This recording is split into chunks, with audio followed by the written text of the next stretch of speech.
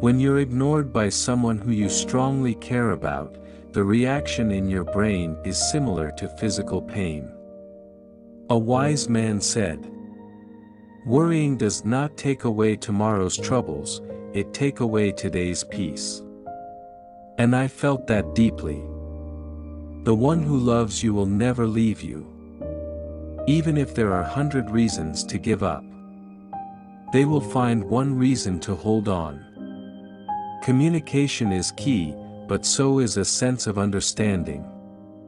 If I tell you something and you are not willing to see where I'm coming from, then what's the point of telling you anything? Stop acting surprised when good things happen to you.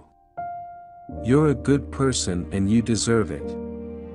My therapist told me once texting with someone all day, every day can create a false sense of intimacy with that person. I never fully understood the concept for a long time, but I'm finally understanding it. It's not necessarily quality talking 24/7 or even majority of the day. Managers tend to exploit loyal workers more often than less committed colleagues. Karma says, a time will come in your life when some people will regret why they treated you wrong. Trust me, it will definitely come. Psychology says, without communication, there is no relationship. Without respect, there is no love. Without trust, there is no reason to continue. One of the worst feelings is letting someone go from your life but still keeping them in your heart.